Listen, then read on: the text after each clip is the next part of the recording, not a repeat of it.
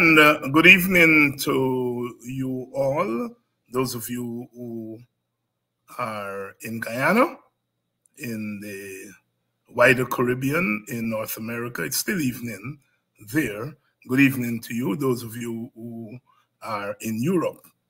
It's good night or good morning because it's a couple of minutes past midnight in England, and I suppose it's the same time zone there in France. Good night, good morning to you all. Those of you who are joining us from the South American continent, good evening to you too. Welcome to this evening's edition of Politics 101. I want to thank all of you who tuned in last night to the program, the interview with Aubrey Norton and the leader of the opposition, and got a lot of feedback from quite a few of you, a lot of feedback, and thank you all. Keep the feedback coming, because it's important that we know how we are doing and whether we are connecting with you, the audience. Without you in the audience, we don't have a program. So please share the link as usual. We're on tonight. As we announced last night, we're going to be continuing the conversation we started last week on race, ethnicity, and politics with Brother Vincent Alexander. Vincent, as we promised, is back today, and he's joined by Tacuma Ogunseye.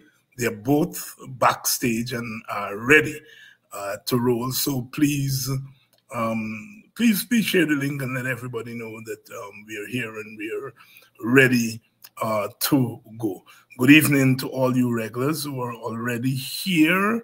Denise Booker, Forever, Lauren Jones, Valdine Kendall. Valdine, I haven't spotted you in a long time, but you're here. Welcome to all of you. And I am very glad that you all were satisfied with the interview last night with Aubrey Norton. Got some of your questions answered. Each audience, we appreciate has its own emphasis. And even some of you who are part of all the audiences in that you check out all the shows. I realize that people who are here, they leave, they go to Sherry Duncan, and then Mark Bishop late in the night, Kadaki in the morning, and other programs, Rickford Burke, Norman Brown, Paul Slow, and all the other programs.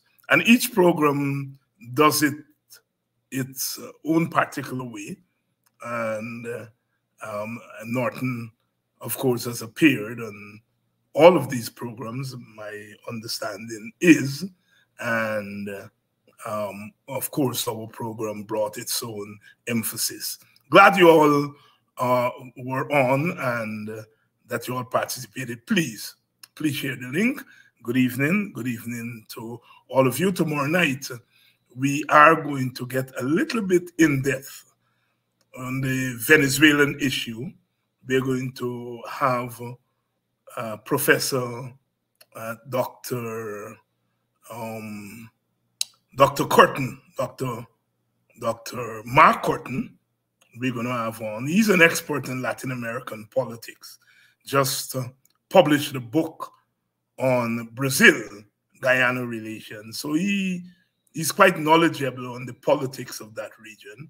And he's going to be on tomorrow night to have his perspective on the Venezuela-Guyana situation, which seems to be escalating, not in terms of any actual invasion or threats of invasion, but it's the kind of public discourse that we're having. Many people believe that the Guyanese population is not yet fully aware of the implications of what the Venezuelans are doing. And a lot of people put it down to the fact that the government seems to be treating the issue relatively lightly. And secondly, to the fact that, you know, this age of social media, you know, we're into politics on a daily basis, and we get very occupied with the local politics, and sometimes do not focus enough on regional politics or politics that are driven by issues outside of the border, outside of our border. So, but I get the sense that our people are beginning to pay attention to the implications of what's happening. As those of you who were on last night knows that my thesis is I don't think the Venezuelans are walking across the border tomorrow and seize our land or declare war on us in an actual way.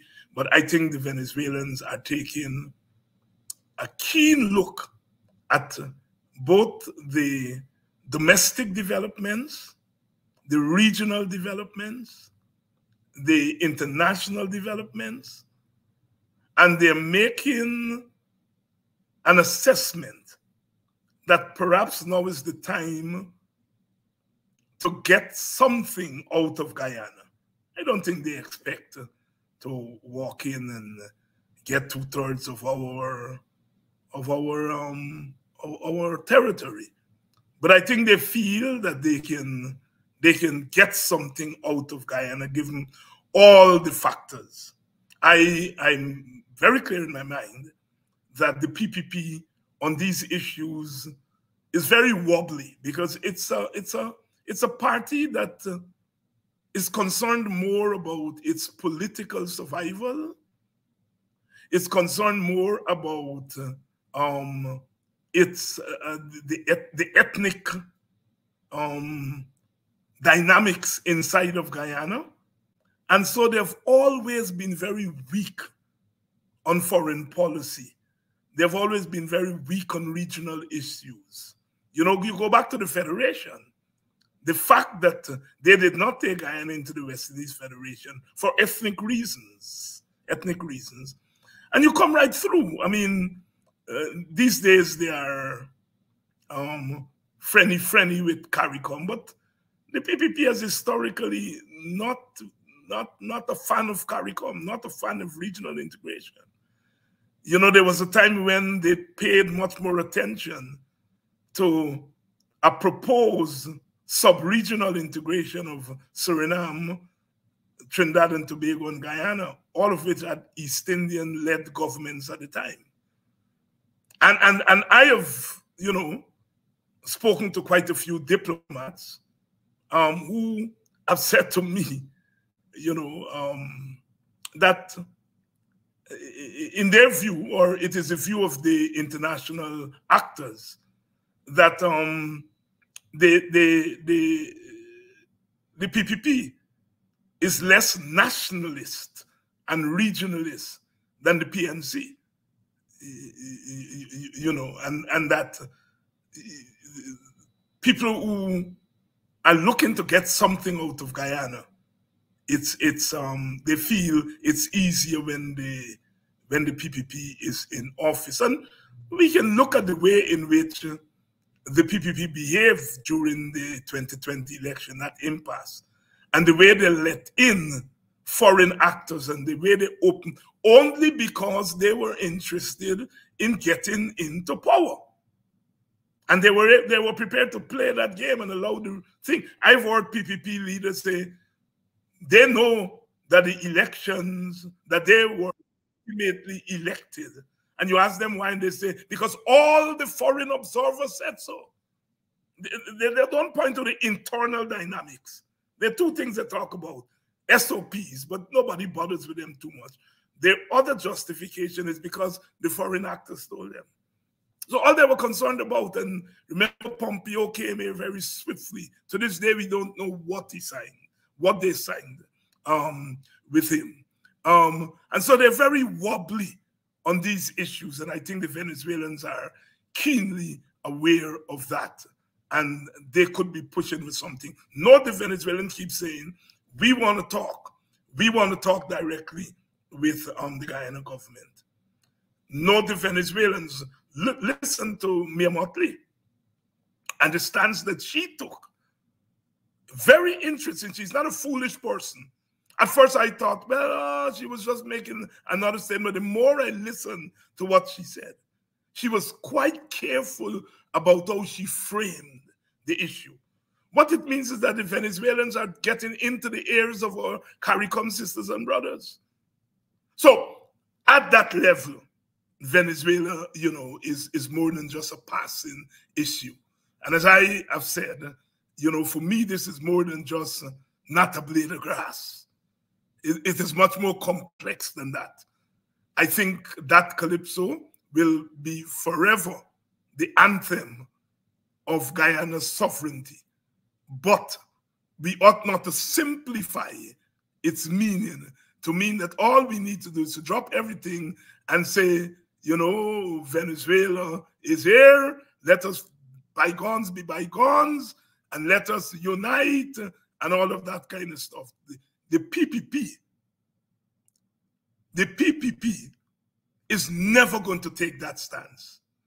It's never going to take that stance. They are going to squeeze this Venezuelan thing for what it's worth for their own partisan advantage. I am very clear about that in my mind. And somebody will have to prove me wrong for me to be otherwise. So welcome. Those are my opening remarks tonight. As I said, we're going to be talking about the myths and realities of race, ethnicity, and politics in Guyana. Because there are lots of myths about race and politics. And as I said, we have started this series last week with Vincent. You all are very enthusiastic about it. And so we are continuing it this week. Vincent is here, and he's joined by Tacuma Ogunseye. Let me bring them in and let's start the conversation. Tacuma, good evening to you. Good evening, Dr. Hines and your viewers. Good evening to Vincent, my colleague and fellow student. I'm not running that. Yeah, you all are both Christchurch boys. Vincent, good evening. Good evening to yourself, viewers, and my senior, Tacuma. You know, the late Andaye, she would always say, you know, Guyana politics is quite interesting because she was making the point you go through the political parties and you check the leaders. They're either family, they went to school together, they think, and they went to the same church or something. I mean, interest. I mean, somebody like Omowali and Hamilton Green are close cousins, right? And you would hardly believe that during the period when the PNC and the WP, and there's so many other instances.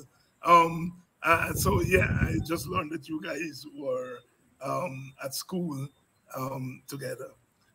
Gentlemen, I want us to begin by looking at what I consider to be the biggest myth about race, ethnicity, and politics in Ghana. And that is that we don't have a race problem. That, you know, it come around election time, politicians harangue the people and get them to vote race and act in racial. But we really don't have a racial issue. Between elections, people get along and so forth. And so therefore we can solve this race problem if only the politicians stop talking about race. We really don't have a race problem in Guyana. I would like you all to address that issue. I'll start with you first, Tacuma, since you haven't been here for a while.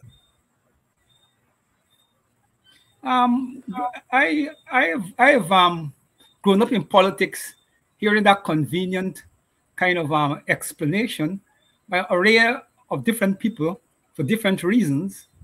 But anybody who honestly looked at Guyana know that the Guyana state was structured on the basis of race and racism. From the time the colonizers came to the country, began the colonization process, it was tied to them seeing themselves as superior to the Amerindian, the indigenous people, superior to the Africans, later the Indians.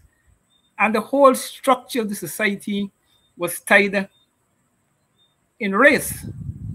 And we know from the historical records that the African and Indian meeting in Guyana, our meeting together was within the context, okay, of the colonial arrangement. And the colonialists brought the Indians in, okay, in order to break the bargaining power of the Africans after emancipation.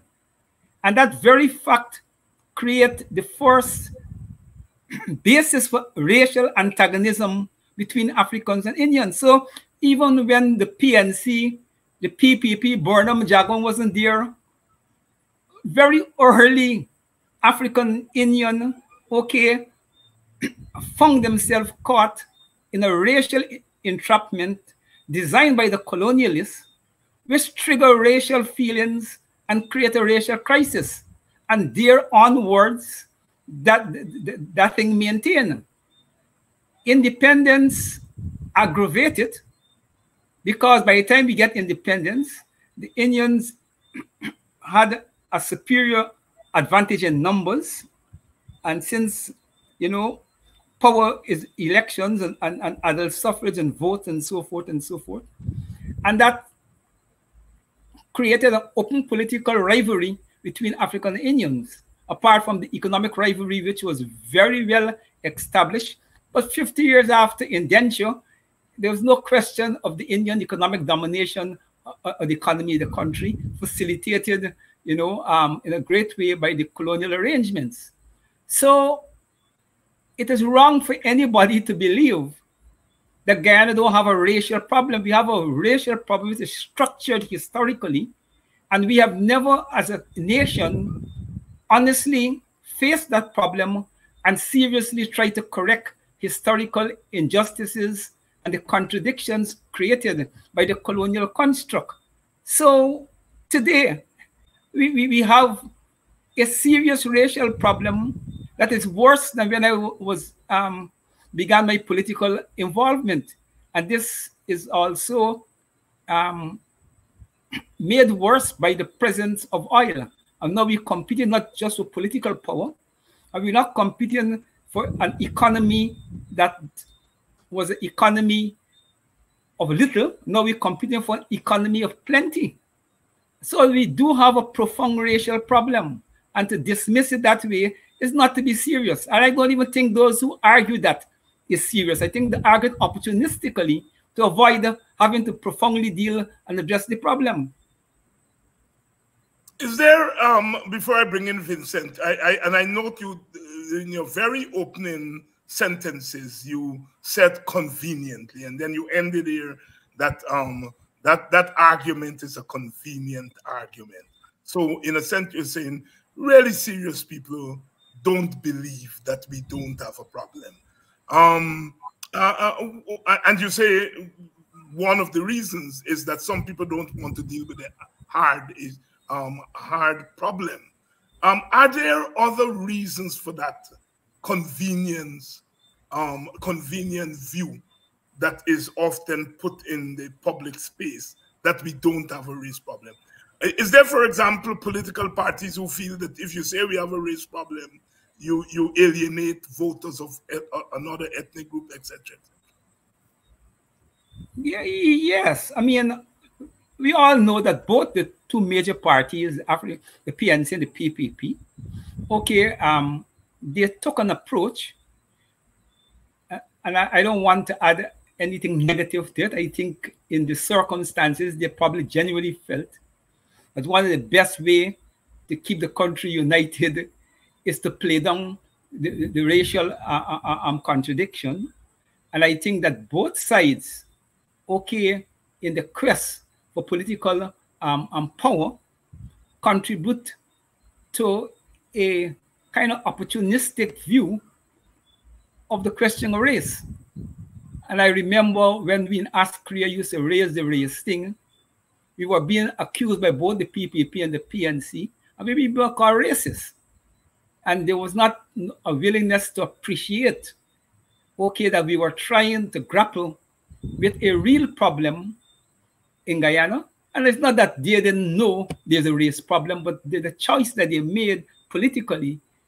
And I don't want to add, purely negative reasons.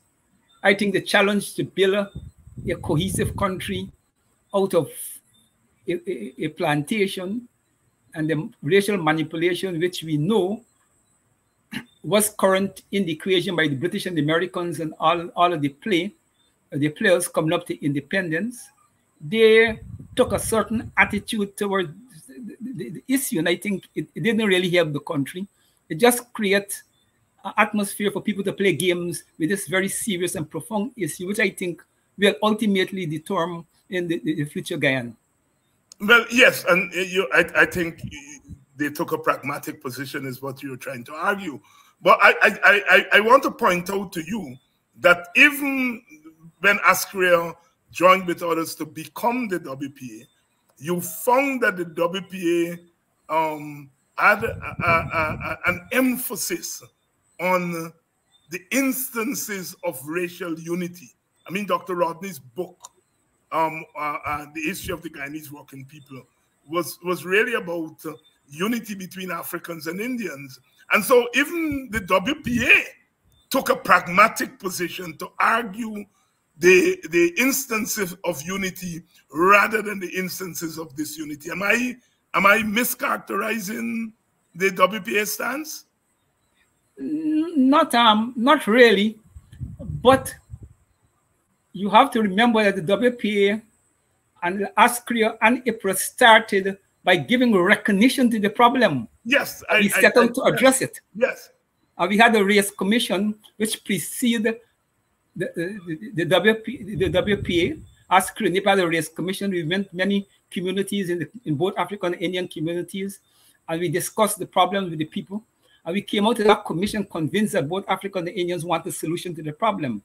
So yes, our pragmatism on the problem was based by an open recognition of the problem, whereas the others weren't given an open recognition of the problem. Their pragmatism was based upon more convenience. Tacuma Ogunseye here answering that question. Somebody's phone is going off. I am ready to bring Vincent in. Vincent, you've been talking a lot about race. Come for this phone for a moment. Been thinking a lot about race, and been working in a race-based organization as part of your work. Is this notion that we don't have a race problem, is it a myth? Thank you very much, David. Before I respond to your question, permit me a moment of diversions to something you said earlier on the Venezuela issue. I just thought that I should share this. It has been brought to the nation's attention that Jagio had proffered that there was a possibility of giving Venezuela an outlet to the Atlantic, as a part of the quelling of the border controversy. I just want to say that this is not a proposition.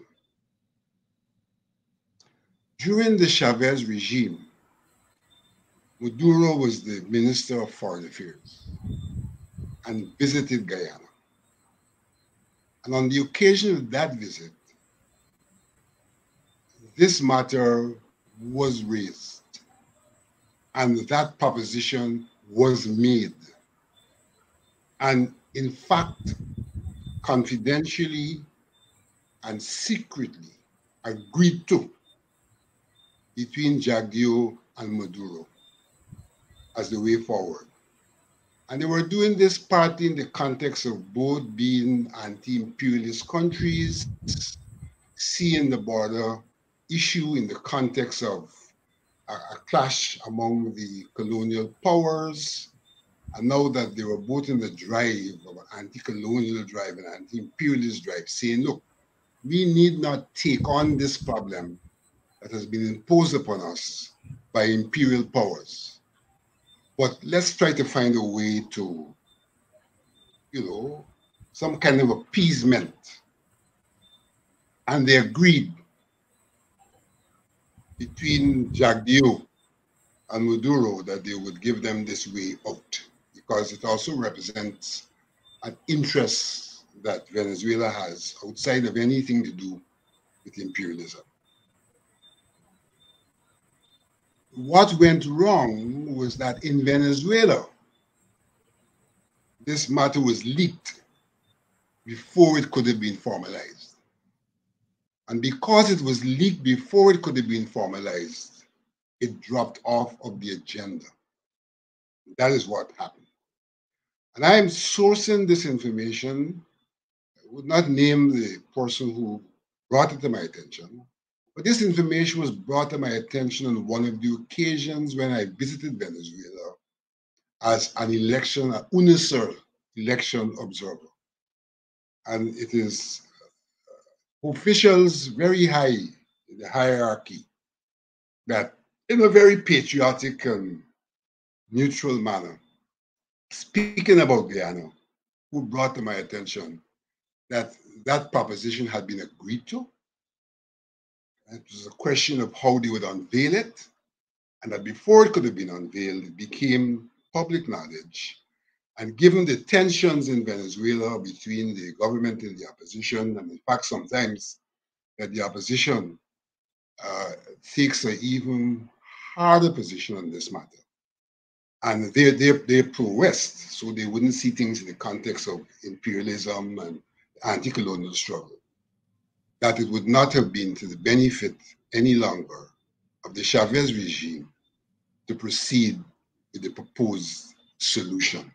So that we have to see the PPP and Jagdeo in particular as having not thought about, but actually proposing and agreeing to, giving the Venezuelans an outlet to the Atlantic as a way to appease and assuage this matter in the context of being comrades in arms in struggle against the imperialists. So I just thought I would share that, because I don't think that we see it as a recent disclosure of a thought that Jagdeo had. It's not a thought that he had. It is something that he agreed to with Maduro, who is now president. So Maduro is well aware of where Jagdeo stood and probably stands on this matter. So I just thought I would put that on the table. Yes, and I appreciate that, because I think it fits in with my own suspicion. What was, what is a suspicion, and now you're reinforcing that this was not something that was suggested. It was an agreement made, and so the Venezuelans has a sense of the political pulse of the players here. So thanks for that clarification. Yeah. Now to the question before us today. The way in which Guyana has been populated,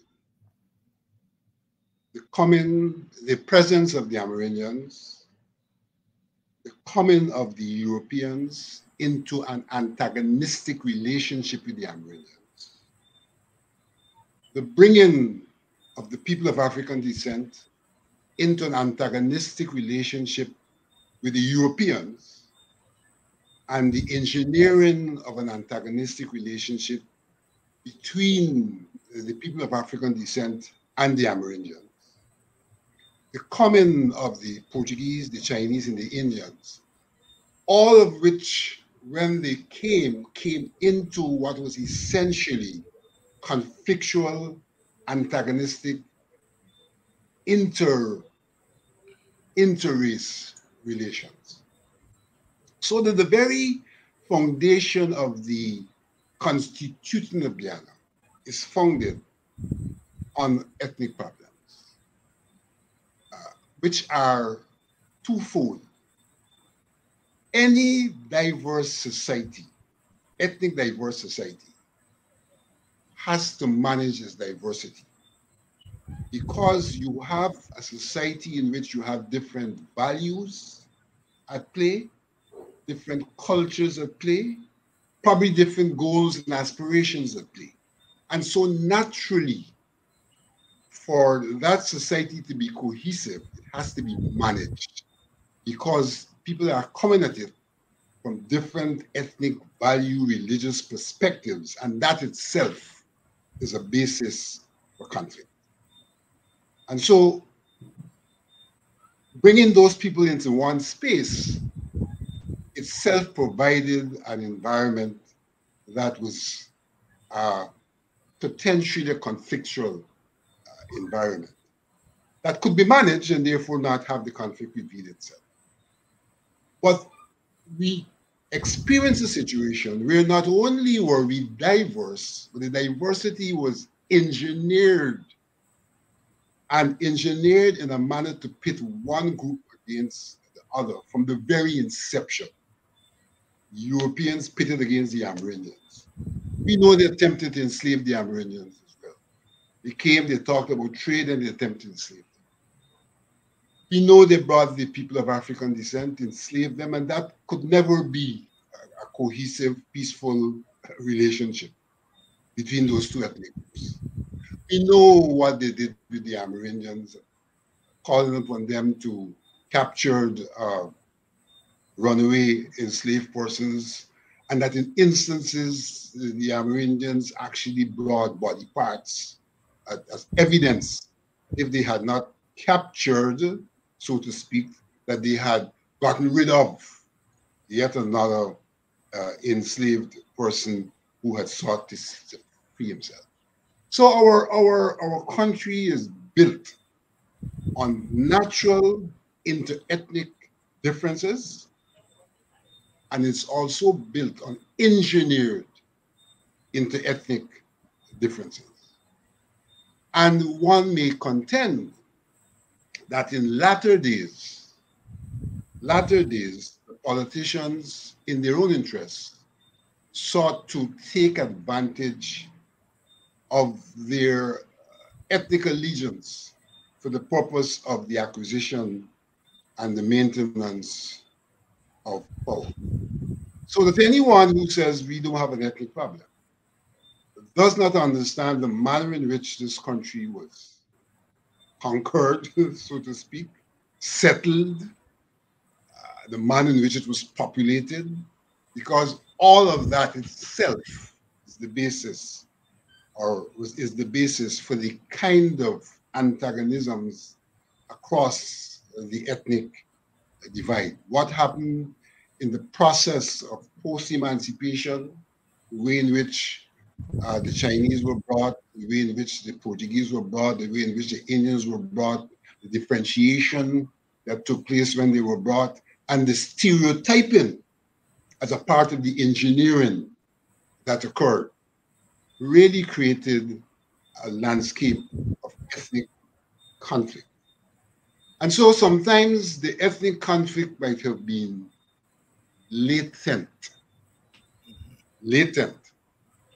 but circumstances would cause an eruption. It's like a volcano.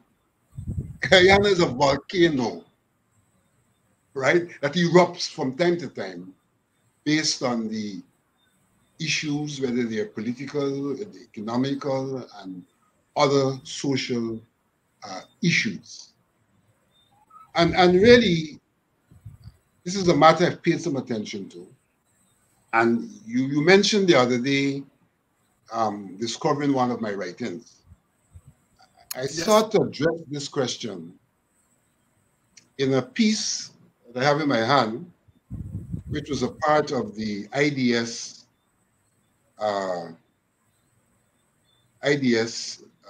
working paper number 5 of IDS. And the topic here that I used was Guyanese political culture through the prism of race and class. The prism of race and class, where I sought to show that from time to time, one became more dominant over the other, but that both of those elements, race and class, are at play in the conflictual nature of our society, but that historically you had an injection which was both race and class simultaneously. Enslaved peoples, plantation owners, class. Enslaved people being people of African descent, plantation owners being Europeans. Race. So simultaneously we've had this development of a nation based on race and class. Natural problems of race and class, natural problems, and engineered problems of race and class. And so anyone who says that there's no such problem really doesn't understand the case of Guyana. And I dare say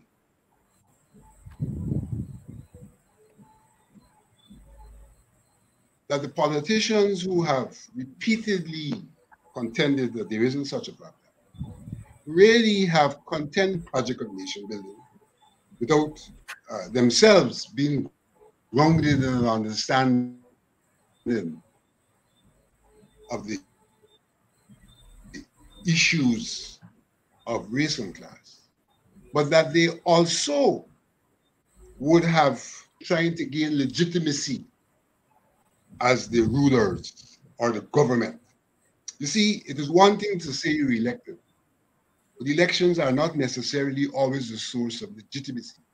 Because if you're elected, but you have a significant part of society that continues to reject you, your legitimacy as the government of all, the government of all, legitimacy is about all. It's not about just being elected. Your legitimacy can be questioned. And so as a part of ensuring that they project themselves as being legitimate and giving credence to that, they take the position that there is no problem between the groups. We, in fact, embrace all, have the support of all, and therefore are legitimate. And so if one investigates the history of ethnic relations, apart from the periods in the 60s when one could not suppress conflict, very often ethnic conflict has been suppressed, where there are instances of ethnic conflict where one ethnic group targets the army because they are people of African descent, and the quarantine matter comes to mind where one person was charged for killing an African Guyanese soldier. And there were many other instances where there was ethnic conflict that led to assassinations and things like that, that were suppressed because if they were made to be known, then there would be the basis for questioning legitimacy of the current government of that time. And so it suppressed them to help to argue that they were not only elected, but legitimate. And I think the question of legitimacy, probably not now, is one that we have to look at as well, because the issues we have, or electoral issues and the moments after, are not merely electoral issues. They're issues of legitimacy of our government. Legitimacy of our government, quite a lot there in the first part of the program. I want to pose a direct question to the two of you, because it is a question that keeps coming up implicitly and explicitly.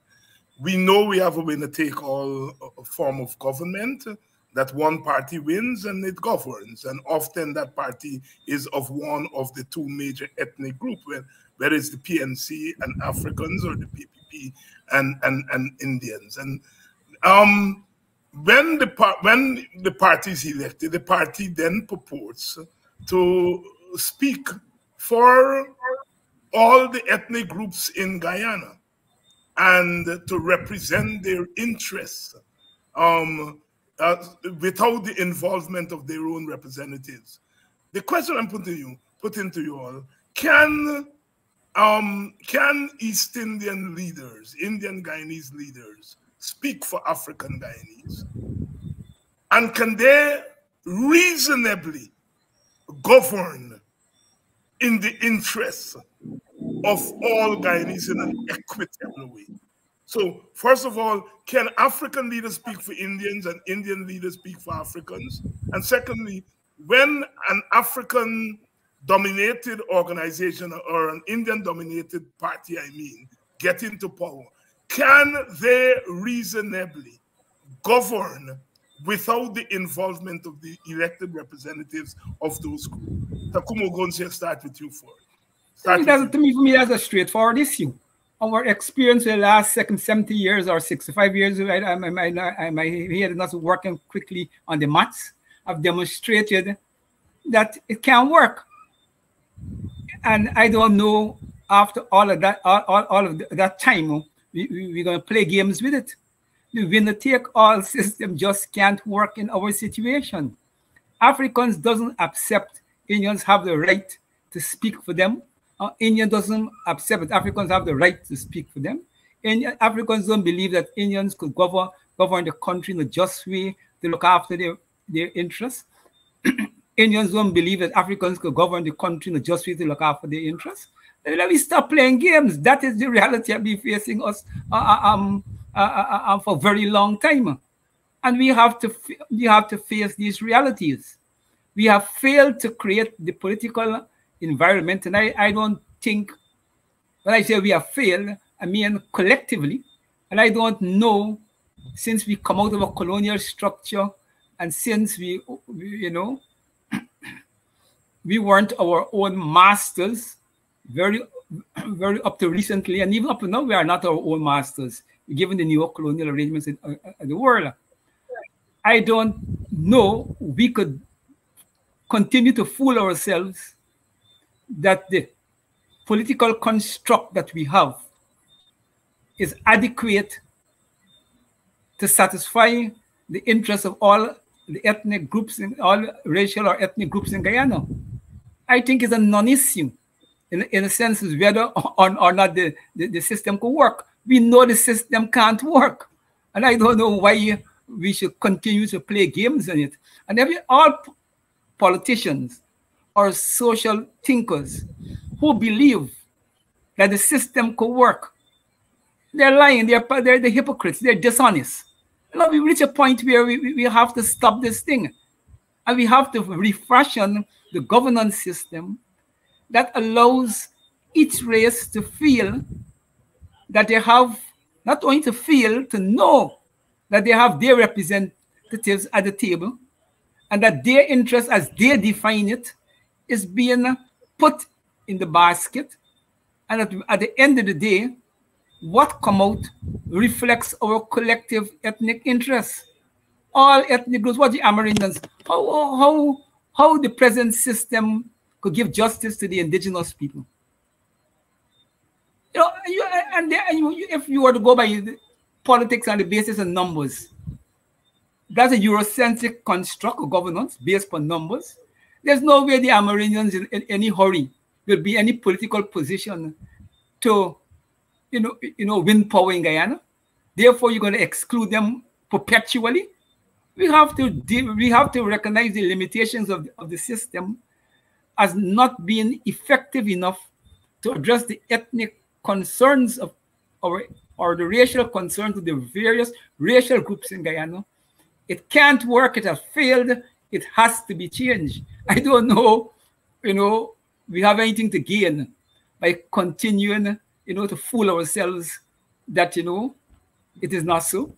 Let me ask you an attendant question, Tacuma, before I go over to Vincent. And I would like Vincent to answer that question because Vincent has a nuanced view of the question that I am going to raise.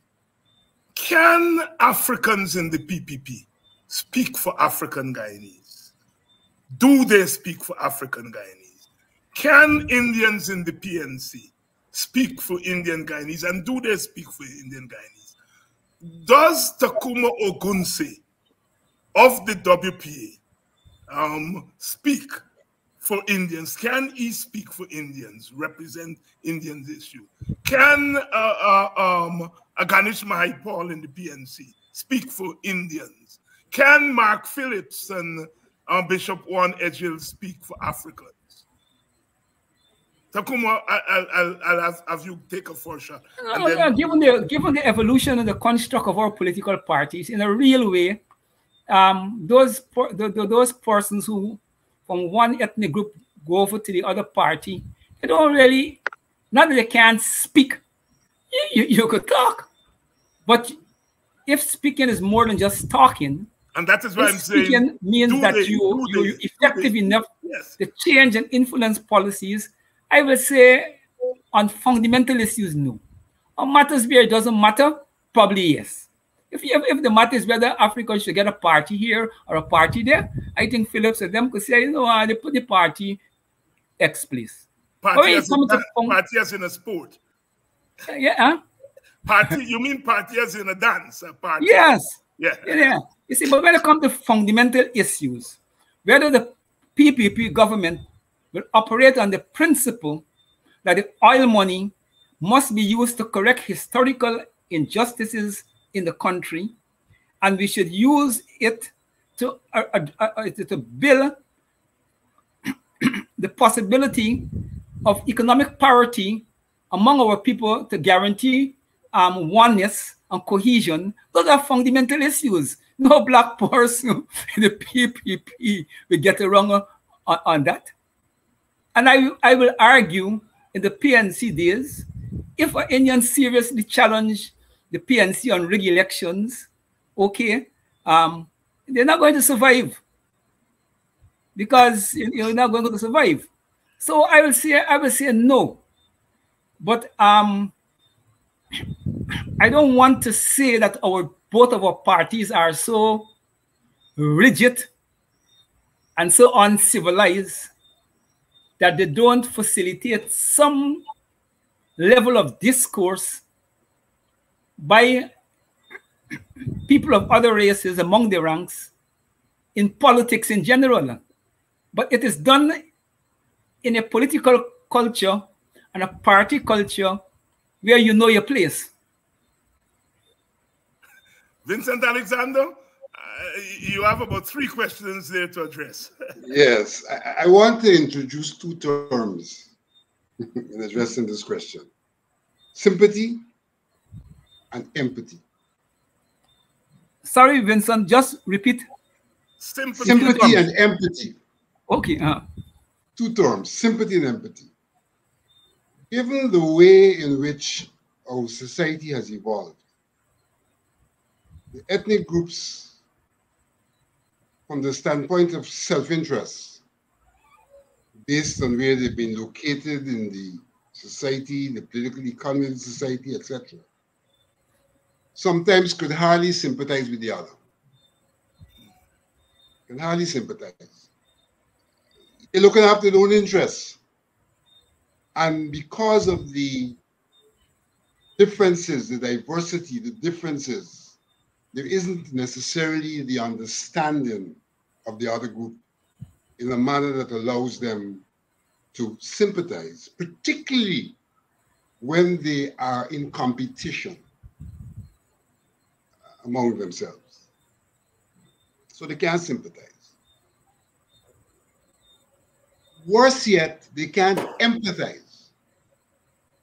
Because sympathy means that you have some understanding and you're sorry for, and you want to give comfort to. But empathy means that you have the same experience. You're wearing the same shoes, so to speak. And therefore, when you speak to the issue, you're speaking to the issue from an experiential perspective, as if it's affecting you. And given where we're located, we cannot empathize. We don't wear the same shoes. We don't have the same experiences. And therefore, we do not have the kind of background that allows for us easily to come to the same position on issues, because we have different interests that doesn't allow for sympathy. We don't have the same experience that allows for empathy, and therefore we are naturally dislocated. And any working together has to be a conscious process, because the processes of sympathy and empathy aren't necessarily conscious processes. They are not natural processes based on the reality of our being, our existence, and things like that. Working together has to be a conscious process. Having said what I said about sympathy and empathy, I'll however point to the instances where, from a class perspective, we were able to empathize and to sympathize in the first instance, and to empathize to some extent in the second instance. And therefore, if you check our history, you see moments when the two ethnic groups work together from a class perspective, because the class perspective lent to some degree of sympathy and to some degree of empathy.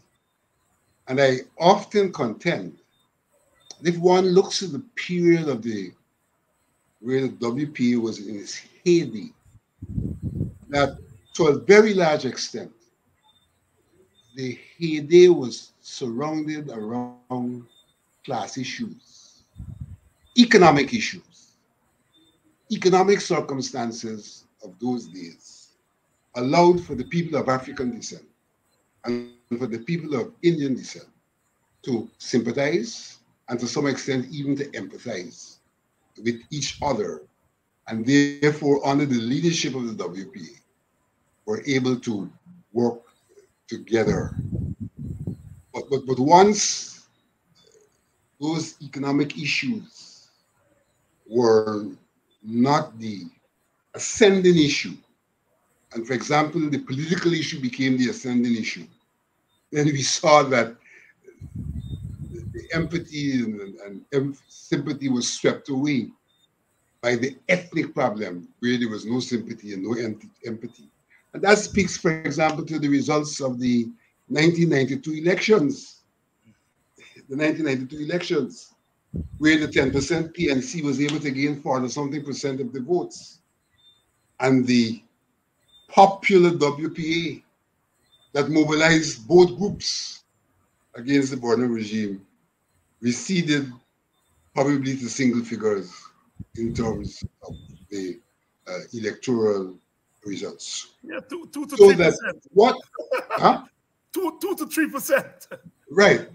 So what is required really is a conscious leadership that seeks to do an analysis of the problem and to give leadership based on that analysis of the problem. And my own disposition in the PNC was that if you want to be a national party, when you have Indian brothers and sisters come to the party, they must come with a clear understanding that they are coming to express the concerns of the people of Indian descent, and that they must openly express those concerns, and that they be able to go back to the Indian community and clearly say to them, we are articulating your concerns. And that the party must then have the Indians throw up what they think are solutions for the problems that are confronted by people of Indian descent, and have the Africans throw up what solutions for the people of African descent, and see how we can find some common ground in terms of addressing those problems that affect the various groups, even as we address problems which are national problems and are common to both the people of African descent, Indian descent, Amerindians, and others. So that whilst I think that the natural state does not facilitate the kind of imposition of one party on the state, that if there is a conscious effort based on a scientific understanding of our reality to bring together a party that, in a sense, represents what we call in for the level of governance, a party that consciously says, hey, we are in a situation where it's not a monolithic society. We have representatives of both all groups here. They bring into the table their issues. We are prepared to objectively try to address those issues. Then the party can attain some status as a national party. And a party like that may well conclude that beyond the party itself, in governance, we have to have a similar structure and a similar disposition if we're going to have a cohesive society. So I think that there is the absence of, on one hand, I don't think that we have had the depth of analysis, the depth of study, the depth of understanding, the depth of conversation about your reality. And as a consequence of that, the society is still operating on how it has evolved naturally and how it has been engineered by the colonizers, and is not benefited from a conscious approach to a problem which has been intellectualized. In the Caribbean, we have had various people who have sought to intellectualize in this problem, whether it was the economist, what's his name, former chancellor of the University of Ghana from St. Lucia, you remind me of his name, whether it's Brathwaite, Arthur Lewis, whether it's Brathwaite, these guys have intellectualized. Smith, James Smith, all of these guys have intellectualized in this problem, and they have looked to other societies, how they have sought to address the problem. Malaysia is one society that they often look to in terms of how the problem has been resolved. Fiji is a society they've looked to as how the problem has evolved rather than resolved. We have refused at the political level to benefit from the rich research, the rich intellectual material that's available, and if utilized, can help us to resolve this problem. We refuse to do it. We refuse to do it, I think, largely in elite interests of the elite of the various groups. And so in some regards, again, there's a class intervention taking place in that regard. But we must recognize that our society has to be analyzed from an ethnic and class perspective. That at the end of the day in our society, the ethnic may be the determining factor. From time to time, class may be a dominating factor. But as the ethnic is a determining factor, you can see that the ethnic problem is also built on the economic structures of our society, so that is what allows from time to time for the class to intervene and to become a dominant factor. But essentially, the ethnic factor, our circumstance, is a pervasive and perennial factor, with class sometimes dominating based on the environment in which things are unfolding. Vincent, you've taken us into the realm of race and class, and that's where I'm going to go next, because we have a unique society. Our elites are probably unique in all of the countries of the world. Our political elites from independence to the present have generally been left of center openly Marxist. Some call themselves communists, some call themselves socialists, some call themselves Marxists. I always say in the 1970s and 80s, the PPP was communist, called itself communist. The PNC called itself Marxist, Leninist, socialist. The WPA called itself independent Marxist. Nowhere in the world would you have the three major political parties at a particular time openly referring to themselves, and this is during the Cold War. So Guyana is very unique. So when you raise the point of race and class, it takes us at a particular place.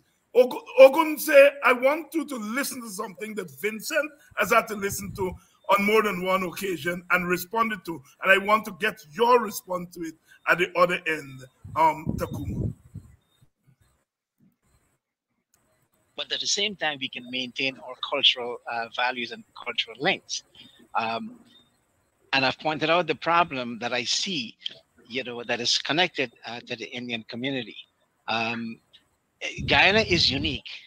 I don't know if it's an aberration, but when you look at Guyanese society from the 50s and so on, you have had three major organizations, all of them Marxist oriented, right?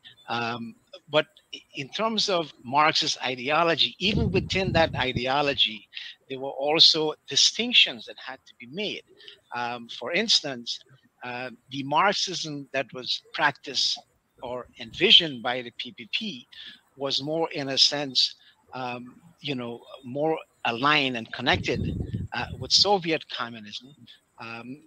And in a sense, I think to a large extent, you can make the argument, looking at the PPP and looking at the Jagans and what they have done, that they were more concerned, not necessarily about articulating that Indian concern. In fact, I've written something about this, about how, there was, to a certain extent, a sort of a marginalization of that Indian cultural value from the perspective of the PPP, and I've gotten some serious backlash from people like Clement Rohi, and Dana Ramatar. Keep in mind, these are not individuals who have a strong history of speaking out on behalf of Indians. Now, Chetty was a great person. He was one of a kind. You'll never have someone like him again. But if you look at Chetty's philosophy, and you compare that to, let's say, Walter Rodney or U.C. Quayana, right, or Ande, you see a distinction here in terms of an understanding of Marxism. And the distinction here, and this is important for us to understand, especially where the WPA is concerned, is that when you look at the mind of Walter Rodney and the things he has written about, you look at the work of U.C. Quayana, there is a strong understanding, a very strong understanding of who they were as Africans. And I think to a large extent, we can agree that yes, Africans have lost a lot of their cultural values, but in terms of the unanimity of thinking, of understanding who they are as Africans, I think they are far more advanced in that perspective. Give you a simple example. If you were to ask Walter Rodney how he would define himself, for him, nationality and cultural identity is very complex. He would most likely say, I am an African, right? I am a Guyanese, I am a person from the Caribbean, among other things. So he sees that cultural and that global link. We don't have that. So when Kimani talks about, yes, there was an attempt to go out there and work among the people, the assumption is being made that, yes, people understand who they were when they were going out into the community. But that distinction, even in the ideological perspective, was different. So you don't have that there. So the WPA, in a sense, emerged as an organization that was very embedded in the African culture in the 1970s, right? And again, this was not something you can attribute to the PPP, right? In the 1970s, there were a lot of radical blacks from Africa, from the United States, who were invited by Quayana and Forbes into Guyana, right? And some of these folks would have argued that Chetty was a racist, and we know that. I mean, it's very difficult to make that argument. But my simple point is that you don't have that. And here's my evidence. You can have a person like Mr. Phillips, for instance, right, or the commissioner of police, talk about, you know, being proud as being an African. Where do we see those Indians who will be willing to make those kinds of statements and feel comfortable making those statements, right? So Walter was very deeply embedded in his culture. He understood that, but he was a Marxist, right? To me, that's an extension, a much more complex understanding of who he was compared to the very rigid ideological perspective that you had with the PPP, right? Now, there are some distinctions here again.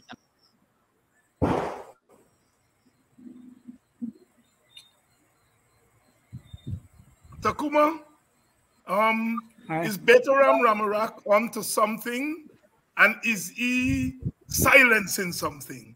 Talk to us about what you heard there. Okay, first and foremost, I think that he and his Indian colleagues are the best persons to determine whether Chedi Marxism made him silent on his Indian cultural background. They are the best to make that judgment. I will engage it, okay, from where I am, and I will argue that Dr. Jagan, it is true that Dr. Jagan accepted a conventional view of Marxism, which ties him to political allegiance with the Soviet Union and so forth and so forth.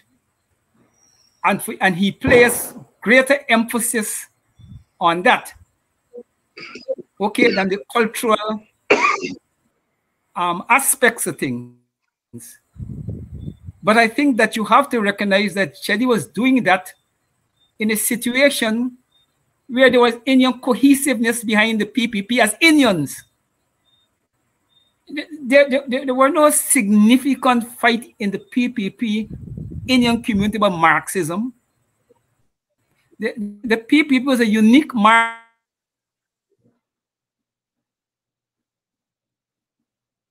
think we've lost. So Chedi didn't have the burden. Okay, didn't have the burden. Okay, or he could afford. Okay, not to emphasize his cultural ethnicity, because he was operating in a system with a people who have that intact, who understood that the PPP, okay, was representing that, and the PPP understood that. Now, in the African case, from the start in our history, was to reclaim our identity, cultural identity, as part of reclaiming our humanity. Indians and Indians as a community and the Indian leaders, they weren't stripped of their culture. So they were under pressure to reclaim the identity, the cultural identity. They already had that intact. And apart from our politics, we had to reclaim our identity, okay, as part of reclaiming our humanity as a people who are enslaved and stripped of everything. So that become almost a equally important part of our worldview as our approach to Marxism. And we saw Marxism as a tool, okay, a theoretical tool like any other scientific tool in chemistry, in physics, okay? So that was our approach. And we understood that at the end of the day, Marxism is not necessarily your political alliances in the global space. There's a lot of people who were aligned with the Soviet Union and the Cubans who were Marxists. So Marx aligning with the Soviet Union or Cuba or China doesn't automatically make you a Marxist or give you greater Marxist credential in a profound way.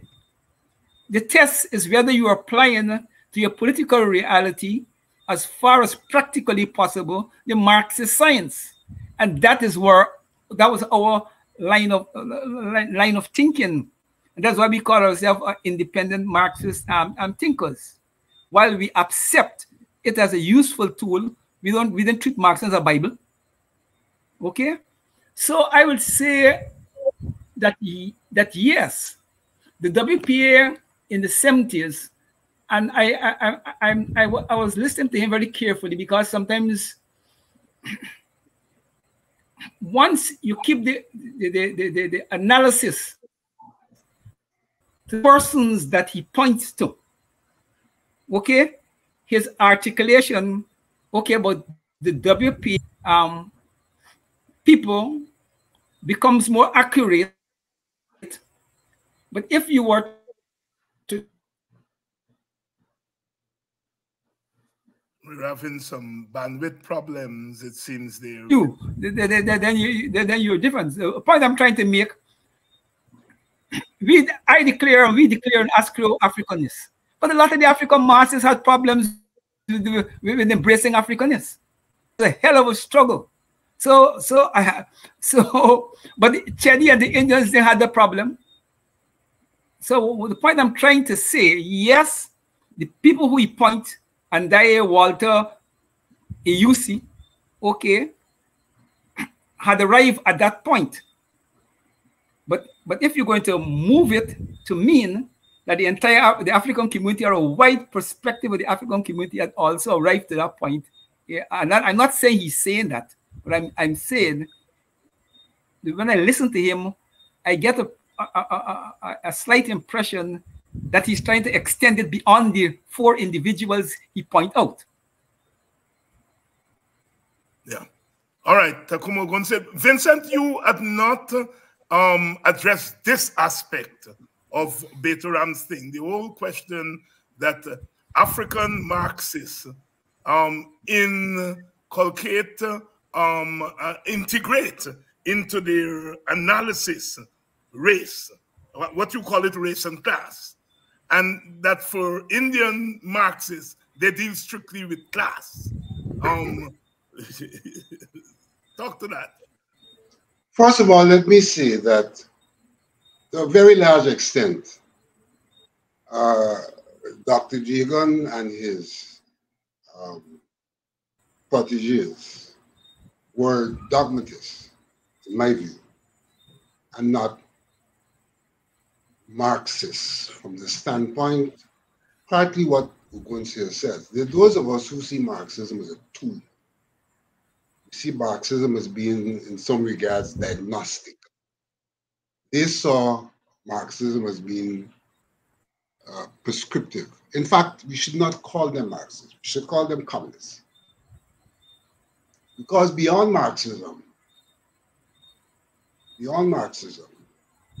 in the Eastern Bloc, they developed the concept of,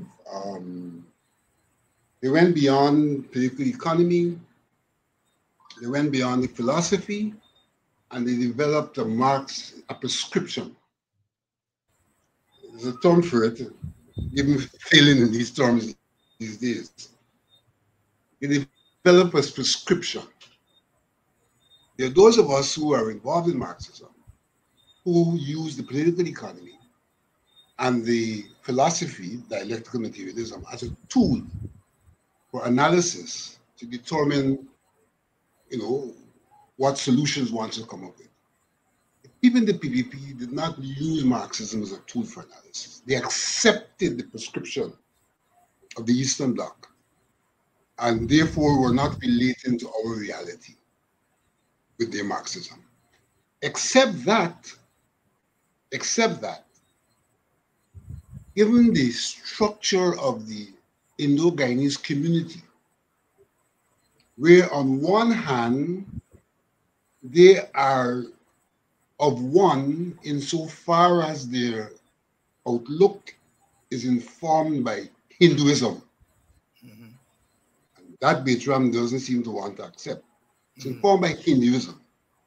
So they were at one in terms of their world outlook in some regards.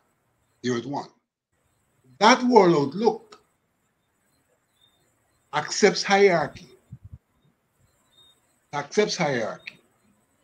And because it accepts hierarchy, it allowed a party that professed to be Marxist that did not objectively represent their interests to impose itself upon them, because having accepted Chedi as a top dog, then the system of hierarchy fell into place, and they then marched behind the leader. And so, whilst there was no synergy, classical synergy between Hinduism and Marxism, there was a synergy insofar as the attitudinal issues allowed for Hindus not to compete from the ideological perspective with the Marxist thoughts. Given the fact that also what Marxism applied by the PPP did created an ethnic divide, because the PPP emphasized the role of the working class. And though, in my view, sugar workers are not typically working class people, they sought to contend that the people in the sugar industry and the farmers were the real workers. A very simple definition of the working class. They were the workers. And that people in the public service were petty bourgeoisies and parasitic, that they were living off of the back of the people who were doing the real production. So that even in their applications of Marxism, in a very subtle way, there was the ethnic element. Because, I asked Chedi on one occasion, when he came to Moscow, why is it on a particular occasion, in a national election, national and regional elections, the PPP did not contest in Region 10? I asked Chedi that question. And I suggested to him in asking that question that the real working class in Guyana were the bauxite workers, because they had no alternative to selling their labor. Sugar workers always had an alternative to selling their labor insofar as they were involved in some peasant activities, gardening and things like that. They could strike and sustain a strike because they could go and pick fruits and pick food in the backyard. The bauxite worker, when he strike, he has deprived himself of all that he had to maintain. So they're the real workers. But still, the way the PPP operated was to suggest by their articulation that the Indians were the real workers. They didn't use the word Indian, the sugar workers. Sugar workers. In these days, they tell us that we have a debt of gratitude to the sugar workers. That's why, although sugar is not profitable, we must still keep the industry going. We have a debt of gratitude to the working class that has kept this economy going. So that my first point, sorry for being kind of elongated, PPP is not a real Marxist party. They are a communist party and went beyond the two tools of Marxism, that is the philosophy, dialectical materialism, and the political economy, to accept the prescriptions of the East. But in accepting the prescriptions of the East, they were applying them in a society where, because of the nature of their constituency, the Hindus, there was no issue of being contested because Hindus accepted the whole question of hierarchy, and Chedi was virtually a deity, and so you follow that he's the deity of the day. Hinduism is about deities of the day. Chedi could virtually be a god, and I'm not being facetious here. No, the man who rescues his society at a particular time, if you look at the Hindu tradition, that's how they derive their gods. And so Chedi could virtually be a god. So that's the first point I want to make, that they were not real Marxists, but that there was a convoluted situation in terms of Marxism and Hinduism that allowed for a so-called Marxist party to maintain its control over a constituency really based on Hinduism. And the point that Ogunseye made is a critical point. African Guyanese have been trying to retain their identity and have formed all sorts of organizations to do so. Like told Bituram, Indians don't have to do that. That Hindu religion as an institution has kept them with their identity from the time of arrival to present time. And so even in the circumstances where we have the PPP moving in the direction of neoliberalism, the Indians of the lower class are trapped under the leadership of the upper class in a manner that does not allow them to come out against clear exploitation and discrimination against them, because of the nature of the society, that their society, the nature of their community. So I think we have to see it, and the African Guyanese is quite different. And here again, we're talking about the diversity. We're talking about being able to sympathize. We're talking about being able to empathize. We are different people who can find commonality in a single place that can take us forward. And an element of the commonality has to be the acceptance of diversity.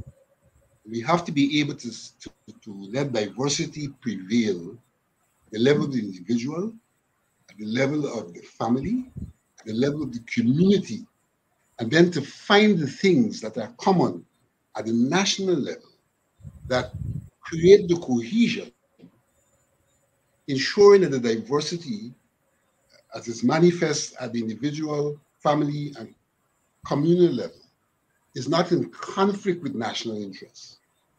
So national interest protects that diversity. Diversity doesn't conflict with national interests, but we are able to have our separate identities as subgroups of one identity called a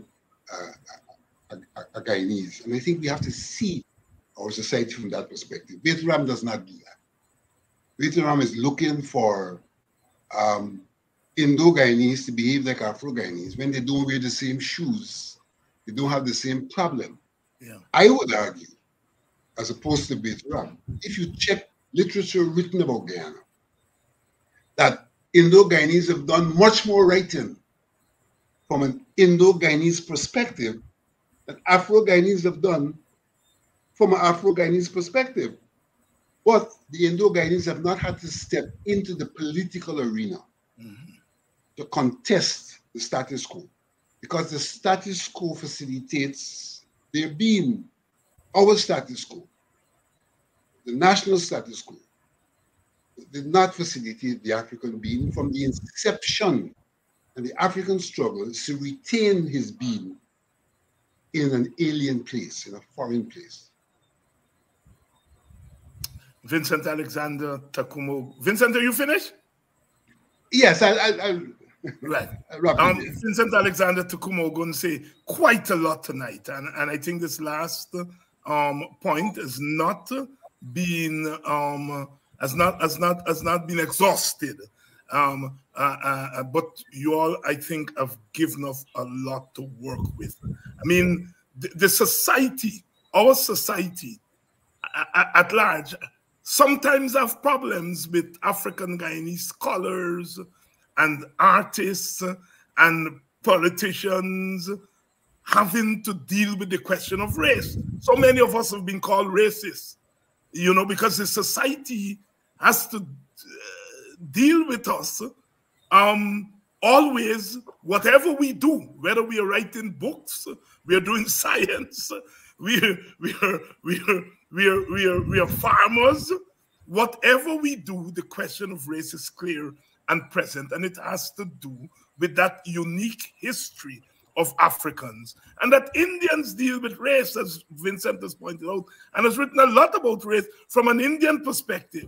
But as you're right, what these fellows want is perhaps for them to be as vocal as we are on the issues. Now, the United Nations has said that despite all the changes that have been made since independence, that the condition of African Guyanese vis-a-vis equitable access to resources is still a problem.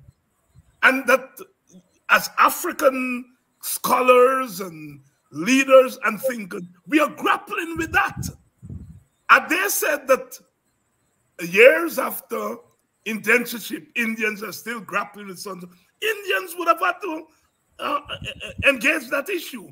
And so therefore, I think you all have brought a lot of clarity to some of these issues. It is not because Vincent Alexander, Ogunseye, or Nigel Hughes, or Eric Phillips are racist, or as my friend Ravi liked to say, we got race on our brain. Race follows us wherever we go, because the whole notion and concept of race was created in order to enslave us. Vincent, and you're trying to say something? No.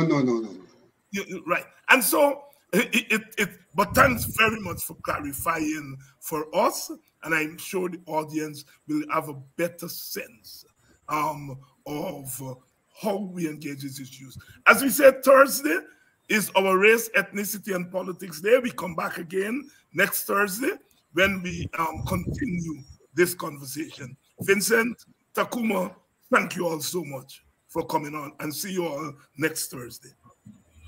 Thank you very much. Thank you, I'm leaving. Good night to you, viewers. And thank you all for staying with us. We have gone over by half an hour. My apologies to Mr. Duncan, but he will understand. And my thanks to you all for staying with us. Tomorrow night, we're going to be talking about Venezuela and policy. Dr. Professor Mark Curtin is going to be here, is making his first appearance on Politics 101. We're going to look deeper into Venezuela and the Venezuelan Guyana border issues. See you all tomorrow night.